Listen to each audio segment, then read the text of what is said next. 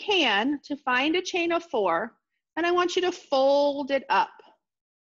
Fold it up and then set it down, and I'll show you what I have on my camera when I do that, and I want you to see if you have something similar. So when you fold it up nicely and lay it down, what do you get? What do you get, Amit?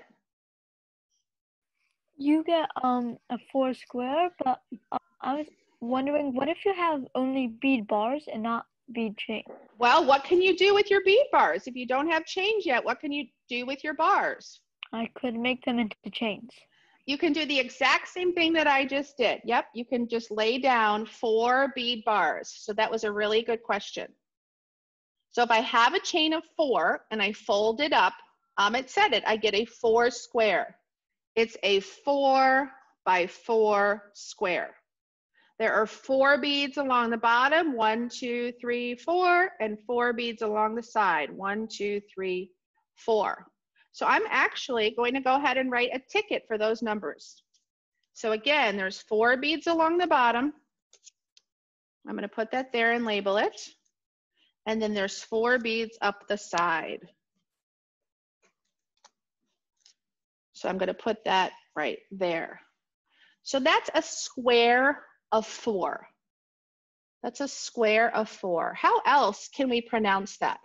Or how else can we write that? A square of 4. Yes, Elia? 4 by 4. Oh, you're right. We can write it as 4 by 4. That's exactly right. So 4 times 4. How else can we write it, John? Well, we can write it by so 4 and then a tiny 2 up at the top. A 4 and a tiny 2 up at the top. So if you write a 4 and a tiny 2 up at the top, I love the way you described that. What would we call that? How would we read it? How would we read it, Ariana? We would read it as 4 squared. You're exactly right. We would read it as 4 squared. So that tiny 2, that's called an exponent.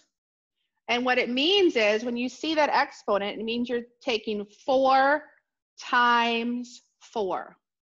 So 4 squared means you're taking 4 times 4. It's a 4 by 4 square.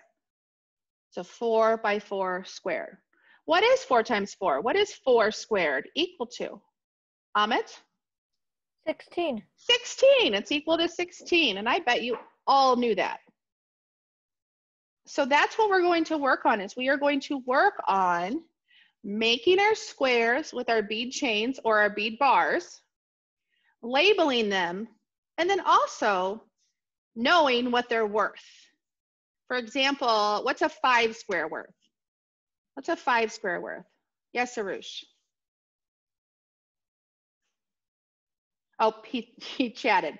5 squared is worth 25. Good. So a 5 square means you're taking 5 times 5 equals 25. What do you have to do when you have a 6 squared? A 6 squared. Aaron, what do you have to do there?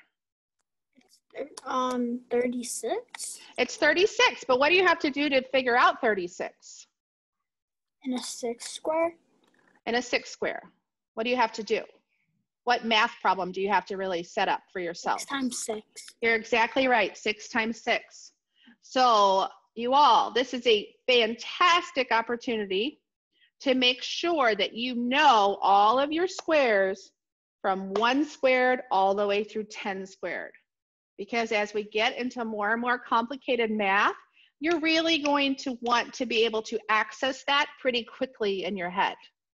So this is a chance to kind of quiz yourself even. Say to yourself, what is 1 squared? What's 2 squared? What's 3 squared? And you can do that as you work through all of these materials. Now, you all are doing pretty darn well here, so I have an additional challenge for you. So I want you to pause what you're doing right now, and I just want you to watch. So there's something really beautiful that you can make.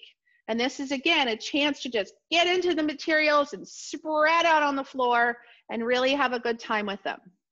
What I want you to do is I want you to work on labeling your 1 square, and I want you to go all the way down from your 1 chain to your 10 chain. Okay, so what you're going to do is you're going to have a 1 chain. I'll show you on the camera in a second. And then you're going to have your 1 square next to it, which what is 1 squared equal to? Show me with your fingers. Yeah, 1. And you're going to do the same thing then. You're going to take your 2 chain and you're going to put your 2 square, I'm sorry, next to it. And then you're going to take your 3 chain and you're going to put your 3 square next to it. And you're going to go all the way through 10. And what I hope you can do is I hope you can take a picture or maybe even draw it or paint it or do pastels or some sort of work of art to show what it looks like at the very end. Now I'm going to share my screen with you. And you can see I've started setting it up on my mat, on my camera. And it's very strange, guys, but the 2 chain is what color? Look at your 2 chain and tell me what color it is. Let's see. Yes, Casson, what color is it? It's blue.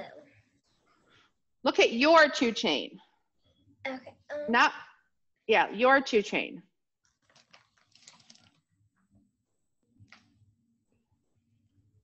What color is it, Elia? It's green.